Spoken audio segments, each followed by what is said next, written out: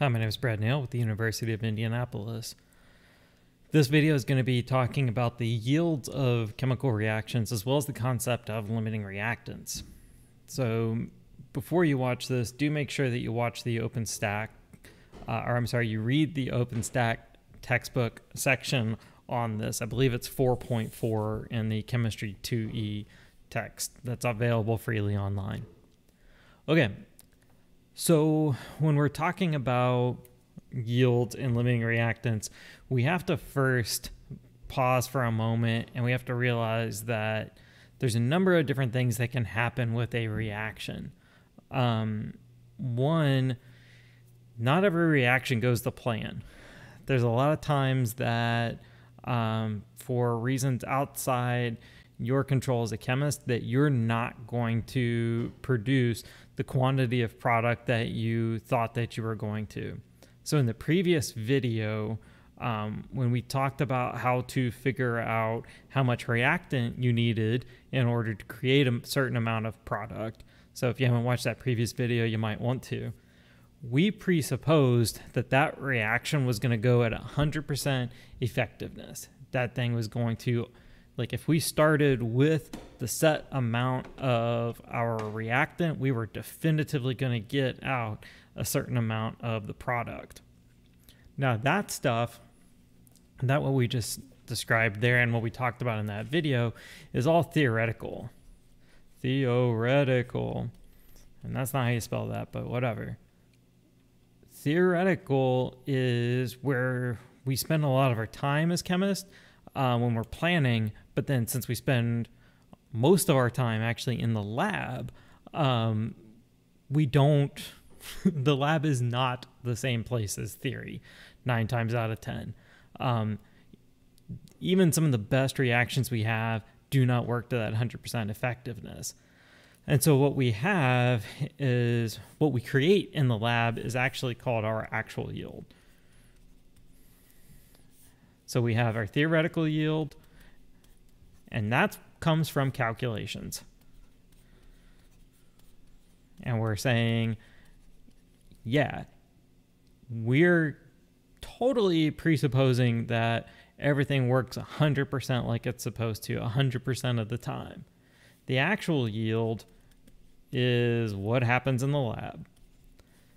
Now, the actual yield cannot be over 100%. You can't think, like if you think about an example with like hot dogs and hot dog buns, you can't start with 8 hot dogs and 8 hot dog buns and end up with 10 hot dogs to serve to people. Doesn't work. That does, and also doesn't work like that in chemistry. So if you ever get an actual yield that is above your theoretical yield, it's a good indication that your stuff isn't pure. You didn't make what you were thinking you were going to make. Your stuff's not dry. That's another way. That's a more specific way of saying it's not pure. Excuse me. There's something that's gone wrong. Your actual yield, at best, is going to equal your theoretical yield. Most of the time, your actual yield is going to be less than your theoretical yield. And this is where percent yield is going to come into play. Let's write that down a little bit lower here. Percent yield. Percent yield. So your percent yield is going to be your actual yield, the thing that you measure in the lab, over your theoretical, again, didn't spell that right, times 100. So it's just the ratio of the two. And for some reactions, your percent yield might be really ridiculously small, like 8%. That doesn't mean that that reaction was a failure. That just might mean that that reaction's really hard to do, and there's all these other kinds of things that you can't control and you can't mitigate. And so your yield's just always going to be crummy. That happens. That absolutely happens all the time. Maybe side reactions take place. Maybe in order for your reaction to actually go forward to products, you're having to add in a bunch of heat. But while you're simultaneously heating it, to make the products form, you could be slowly degrading your reactants. So you're actually lessening the amount of reactant that's actually available for the reaction to take place. There's just all different kinds of things. As long as you have some data to back up what you've made is right, you've shown it to be replicable, your percent yield is what your percent yield is. You do always need to be careful, though, of that more than 100% yield. That one's always going to be a red flag that something went wrong or you didn't make what you thought you made. So let's do an example while simultaneously discussing the idea of limiting reactant. So in order to do this, we need to have a chemical equation. So for this chemical equation, I'm going to show you the reaction of aluminum solid plus hydrochloric acid going to generate or liberate hydrogen gas and aluminum chloride. So this is a reaction that where we're at in general chemistry right now, I wouldn't expect you to be able to say, if I mixed aluminum, and on all this in the chemical names, not writing out any of the chemical formulas here, right? We're past the point in time where you should rely on chemical formulas be given to you. You should be able to do the names and then convert those to the formulas. But if, like, I would not expect you, though, to say, oh, aluminum solid plus hydrochloric acid really, means hydrogen and aluminum chloride. Now, in reality, when you mix a strong acid with a metal, you're almost always going to release hydrogen gas, and then whatever the metal is going to form some kind of salt with the anion that was from the original acid. So this is a pretty standard kind of reaction to be able to know. Probably not going to hold you to that standard, though. What I would definitely hold you to the standard of is if I tell you what every one of these are and as their chemical names, you be able to write out the equation like we've got here and then go ahead and write out what the balancing is. So if you do the quick, fast, dirty balancing, there's a bunch of different ways that we could slice and dice this. If you started with your aluminum, you'd say, okay, there's one aluminum here, there's one aluminum here, aluminum's good. Since this isn't really a double displacement reaction, doing the whole ping-pongy thing isn't really that particularly useful. May as well try it, though. We've got 3 chlorides, 1 chloride. If we put a 3 here, we now have our chlorides happy. We have 3 hydrogens on our reactant side. We only have 2 here. The only way to make these really jive is to either say 3/2 hydrogen gas. So we could do like a 3/2 here. I'm of the personal opinion that I don't like that. I only like using whole numbers for my stoichiometric coefficients. So to get the 3 and the 2 to play nicely, I need to figure out what the lowest common denominator is. For them, it's going to be 6. So if I put a 3 here, and then I come back and I erase that 3 that was over in front of the hydrochloric acid and I put a 6, well, now the hydrogen's good. That also, though, means that I need to go back and rebalance the aluminum chloride, and it also means I need to go back and rebalance the aluminum. But after I do that, hey, it's kind of nice. Everything is balanced in a very nice, succinct way, and I'm not having to deal with fractions. Easy breezy, lemon squeezy. All right. In order for you to do a limiting reactant problem, you're going to need a certain amount of information. Specifically, you're going to need to know specifically what you're going to have to either be given or you're going to have to find are the moles of your reactant here. So moles and moles here. And your book teaches you how to do this one way. I'm going to teach you this other way because it works out better. Trust me. But you're going to have to know the moles or figure out the moles of each of these. In that previous video, we talked about you can go from grams to moles with our molar mass to figure out the moles. You can use your molarity and volume of a solution to figure out moles, or you could be given the number of particles and you can figure out moles. Doesn't really matter, just you pick the right path of those to go down based off the starting material or the starting information that's given to you. For the sake of this problem, and to try to make things quasi-easy, let's say that we've got 3.41 moles of our aluminum that's given to us. And let's say we've got something like, I don't know, 10.52 moles of hydrochloric acid. If I've said it once, I've said it a million times. You don't measure moles in the lab. I'm assuming at this point in time, though, that because we've talked about this in previous videos, you can get to this step in a variety of different ways. If you still don't feel comfortable getting 2 moles, please make sure you hop in those office hours so we can start working on that, because we've got to make sure that you can get the moles. So for this problem, I am going to tell you that we are starting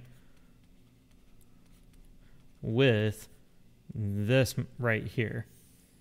The question is going to be, what is our limiting reactant, which a lot of times you're just going to say LR. What is our theoretical yield? What is our theoretical yield? Okay. This is our jump off point. Like we talked about in the last video, we could write ourselves a little plan here. But what we have to acknowledge before we write ourselves a plan is we've got 2 possible scenarios. There's 2 possibilities. Right now, either scenario 1, nope, needs a C. Scenario 1 is that our aluminum is going to be our limiting reactant. Limiting reactant is the thing that runs out first. The second scenario is our hydrochloric acid is going to be our limiting reactant. So there's 2 possibilities here, and we're going to test both of these possibilities as hypothetical. So that is to say, we're going to go, if our aluminum is our limiting reactant, then the following will be true.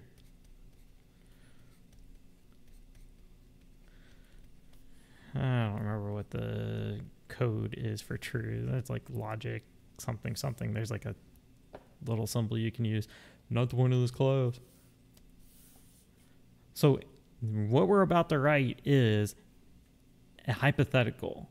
If aluminum is our limiting reactant, the work that we're about to do will be correct. So that means we start with our moles of aluminum, and just like in the previous video, we can convert our moles of aluminum into how much product we'd be generating and via the stoichiometric coefficients. Now, hopefully you're screaming right now, but what about our products? Which product do we choose? That's a really good question.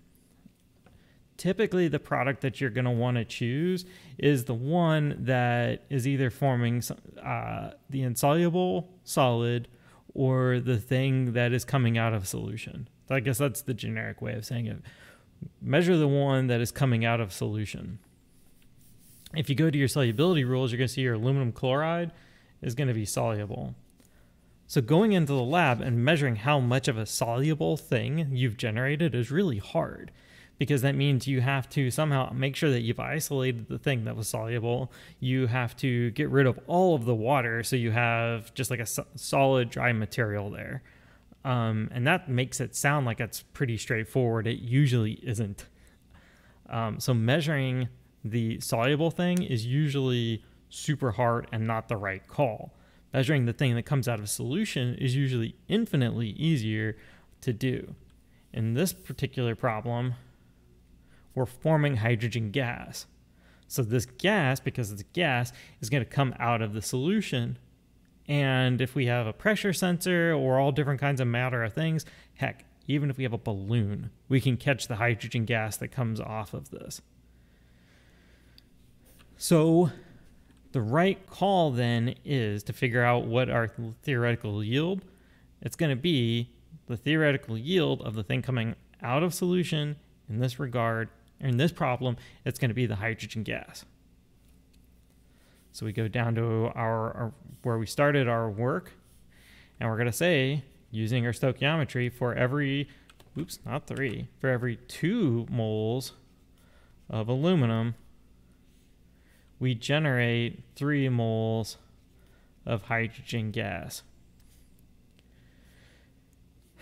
So right now you're saying, cool, we've got this in moles, solid. And some people will say, for the method I'm going to show you on how to figure out your limiting reactant, they'll be like, great, you can stop here. I say no to that. The reason I say no to that is your theoretical yields are going to 9 times out of 10 be written out in terms of grams. So we may as well figure out, in this scenario that we're working right here, we may as well figure out how many grams of hydrogen we're going to form. So it would be just one additional step, which really isn't that bad. Again, using our molar mass, see previous video, for example. And when we do this, we cancel out stuff. Moles of aluminum cancel, moles of hydrogen cancel. We throw this into our calculator and we get a number. And naturally, don't have my calculator on. So, gotta find my calculator, which means turning on the light. So, hello calculator, you can do it. All right, so we got our 3.41 times 3 times 2 divided by 2, and we get 10.23 grams of hydrogen that are formed. But this is only true if aluminum is our limiting reactant. That's only true if aluminum is our limiting reactant. We have scenario 2 to still run. So scenario 2 is if hydrochloric acid is our limiting reactant, then the following underneath of this will be true. Only scenario 1 or 2 will be true. They can't both simultaneously be true. It's going to be one or the other. Okay? We're going to set up the problem pretty much the exact same way. So we start with that 10.52 moles of HCl. Using our stoichiometry, we're going to say for every 6 moles HCl that are consumed, we're going to generate 3 moles of hydrogen gas. Just like the previous scenario, we're going to convert this over to grams too, as well. Now, one thing that you might be asking yourself is, why in the world did we convert both of these to hydrogen? Why didn't we convert one of these scenarios to the aluminum chloride? And that's a good question. The answer is you want to compare apples to apples. If we set up scenario 1 and we were looking at hydrogen, the only way to compare scenario 2 is to also convert it to hydrogen. If we converted to the aluminum chloride, we would be comparing the amount of hydrogen that could be produced compared to the amount of aluminum chloride that could be produced. And you can't compare grams to grams, and you definitely shouldn't compare grams of one product to grams of the other product. That's like a double no-no. You want to keep as many variables the same as possible anytime you're doing science. If you're doing science right, you're probably only changing one variable so that you really can figure out the thing that you're testing and what its impact is. By changing the product that we would be aiming at, we would be changing two variables. We'd be changing what the products are, and we'd be changing what would be our limiting reactant. By only changing the limiting reactant and having both of these scenarios solve for the hydrogen gas, we only changed one thing. So we throw this in our calculator. So the 10.52 times 3 times 2 divided by 6 equals, and we get, are you kidding me? 10.52 grams of hydrogen. All right, moment of truth time.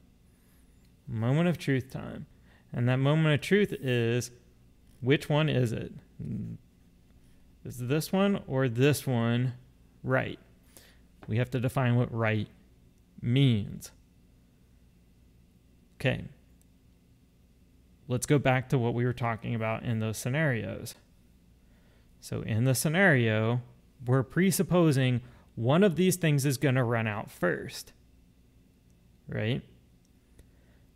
If you think about an example with hot dogs and hot dog buns again, if you got 7 hot dogs and you got 8 hot dog buns, because, you gave one of the hot dogs to your dog because, your dog was like, crying or whatever, or you dropped one when you were like cooking it, or you had to throw it away. You have 7 hot dogs and you have 8 hot dog buns. Even though you got 8 buns, you can only make 7 hot dogs. One of those things ran out first, and it limits the amount of product that you can make in total. That exact same reasoning is what we're going to use here. If I can get this to work. Come on, buddy. You can do it. That exact same reasoning is what we're going to use up here. We're going to ask ourselves, which of our scenarios produced the least amount of hydrogen gas? Whichever scenario produced the least amount of hydrogen gas is the scenario that's actually correct.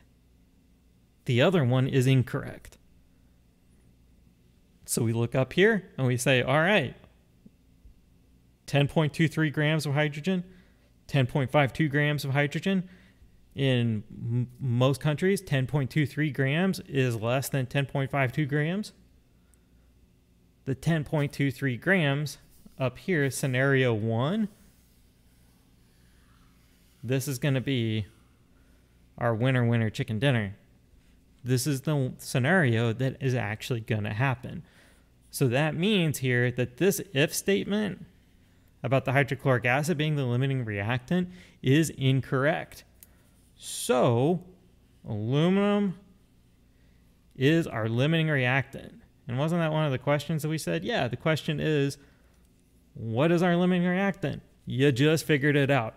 It's the aluminum. It's the aluminum because that scenario produced the least amount of hydrogen gas. The next question was, what's the theoretical yield? Well, hey, by solving the problem the way that we just did, the 10.23 grams is your theoretical yield. So by writing out this problem in this manner, testing these two scenarios like this, we are killing 2 birds with 1 stone. So we figured out our limiting reactant and we figured out our theoretical yield. So is that 10.23? I'm going to rewrite that down here. 10.23 grams is our theoretical What if we go in the lab and we only generate 6.45 grams? Now, the only way to know what your actual yield is for a problem to tell you it, or to go in the lab and do the experiment. That's it. So your problem's going to have to tell you, or you're going to have to go in the lab and do it yourself. You're probably not going to have time to go into the lab and do it yourself during an exam. If we were going to calculate out the percent yield, then we take our 6.45 grams over the 10.23 grams times 100. Throw that into our calculator, and we're going to get ourselves a nice respectable 6.45 divided by 10.23, and we're going to get ourselves a nice respectable 63% yield. For everybody who's been playing along at home with respect to sig figs, absolutely, I was fast and loose with sig figs because I was just giving you guys approximate examples. This problem, the way that this 6.45 is, this should really make this 63.0, because that was the next number that was on the calculator. So 63% is our yield if we were actually able to only produce 6.45 grams. That, folks, is our lecture on yields, the theoretical yield, the actual yield, as well as determining limiting reactants. Please let me know if you have any questions, and thank you very much for watching, and I'll see you in the next video.